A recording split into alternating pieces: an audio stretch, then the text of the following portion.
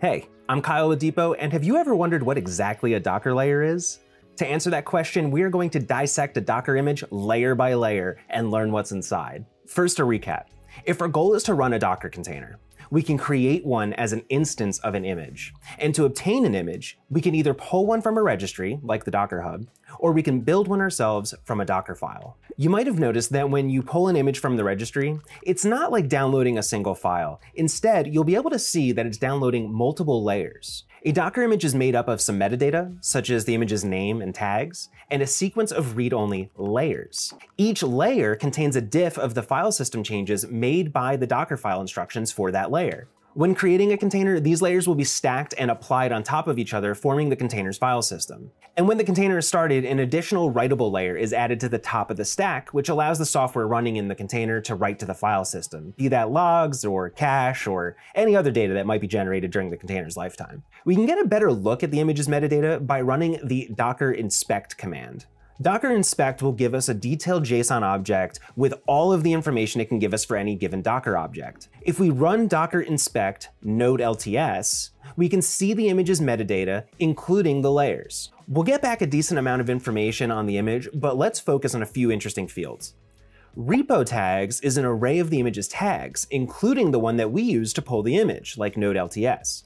And repo digest is the unique identifier for that image. You might have referred to an image by its digest before to ensure that you don't accidentally have any changes between your image pulls. This is a common thing to do in CI. Repo digests are also an array, as they could contain multiple digests in the case of a multi-platform image. Command is the default command to run in the container when it has started, and it's the same as what you define in your Docker file. Architecture and OS are pretty self-explanatory, and you can see because I pulled the node LTS image from my Mac, the architecture is listed as ARM64. And now we start to get into the information relevant to layers. The graph driver refers to the storage driver used by the container runtime to store and manage the image layers. You can see the name of the driver here is Overlay 2. Overlay 2 is the default storage driver for Docker, and it takes advantage of the Overlay FS file system to perform most of the magic that we associate with Docker layers. Overlay FS is a union file system, meaning it has the ability to mount multiple file systems on top of each other and present them as a single file system. If we look at the graph driver's data field, specifically the lower dir field, we can see exactly where the image's layers are stored on the disk. For most systems, you'll find the layers stored on your local machine in the var lib docker overlay 2 directory. The lower dir field is a colon-separated list of directories, each representing a layer in that image. If we were to check out one of these directories, we could actually see that there's also a file within named lower. This contains a reference to the layer's parent layer, or the layer that came before it. You'll also see a diff directory, which contains the file system changes made by the Docker file instructions for that layer. We can visualize this better by using a CLI tool called Dive. Dive is a terminal UI tool that will show us the file tree of the image's file system between each layer, and we can view the commands that created them. Install the Dive CLI and then run dive node LTS. On the left, you'll see a list of layers with the command that created them, and on the right, we have the file system tree as it exists at that point in the image's history. We can make it a little easier to see what's happening by pressing the tab key to switch over to the file tree view, and then hiding everything except the added files. We can do that by using the keyboard shortcut for each of the filters. If we tab back and move to the first layer with a run command, we'll start to see some of the more interesting file system changes.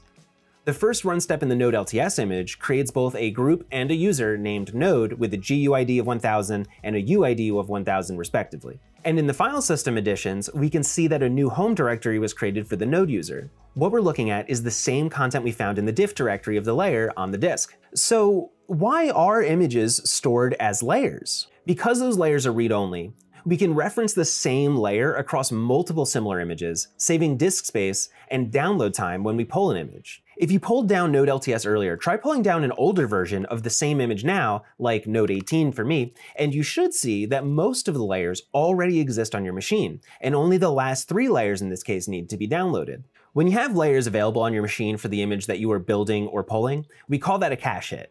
And we generally do everything we can to get as many of those as possible. When Docker is building an image, it will cache the results of each instruction in the Docker file, and if the instructions and the files it references have not changed between builds, it will use the cache result again instead of trying to build it a second time. If something does change, Docker will invalidate the cache for that instruction and all subsequent instructions, and start the build again at that point. To try and improve the rate of cache hits and speed up Docker builds, we can try a number of techniques like ordering the instructions in a Docker file in a way that minimizes the chance of changes happening early on in the build. We can also use a service like Depot's remote container builds, centralizing your builds with a persistent cache. Typically, on most ephemeral CI platforms, like GitHub Actions, the runner is spun up to perform a job, and then torn down when the job is complete, deleting any cache layers in the process. And even if you cache that manually to a blob storage, like the native cache action, you will need to download that cache to the runner in each job. Relying on downloading often large files in your CI pipeline can be slow, or worse, flaky. With Depot, we can simply replace the Docker build command with the Depot build command and start taking advantage of persistent cache that is shared across all of your builds and environments. You'll be able to take advantage of the same cache locally, even if you're building in CI. Using the Depot build command in CI environments can be up to 40 times faster than using the typical Docker command. We have a lot of great blog posts diving deeper into the inner workings of Docker layer caching and tips on how you can optimize your Docker builds on our blog. So please come check us out on depot.dev. And if you have any questions, my name is Kyle, and I'll see you in our community Discord linked in the description. Happy building!